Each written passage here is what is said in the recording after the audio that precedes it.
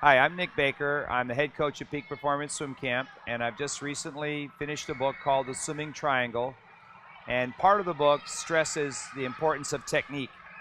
And both in the Swimming Triangle and Peak Performance, technique is all important. And I want to introduce you today to a theory that's part of the book. And basically, it involves 385 concepts that I've developed and work on within the camp. Now, there's 3 starts in competitive swimming. There's a front start, a back start, and a relay start. Each start has 4 parts. Launch pad, that's when you're on the block. Blast off, that's leaving the block. Splash down when you enter the water, and breakout. So 3 starts, 4 parts. I could easily give swimmers 5 concepts for each part. So if you take 3 starts, 4 parts, 5 concepts, that equals 60 concepts altogether on the starts. There's 4 strokes. Each stroke consists of 5 parts.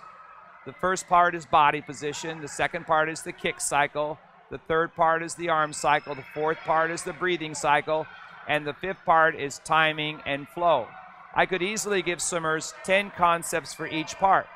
So if you take 4 strokes, 5 parts, 10 concepts together, that equals 200 concepts on stroke technique that are in the book and also emphasized within the camp. Now, there are 7 turns in swimming. There's fly turn, back turn, breast turn, free turn, fly to back to breast to free. Okay, I divide each turn into 3 parts: before the wall, at the wall, after the wall. I could easily give swimmers 5 concepts on each part. So if you take 7 turns, 3 parts, 5 concepts each, that's 105 concepts.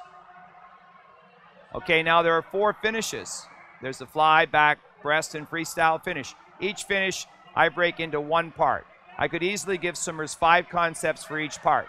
So if you take 4 finishes, 1 part each, 5 concepts each part, that equals 20. So if you add that all together, you get 385 technical concepts that I believe swimmers need to know in order to realize their peak potential.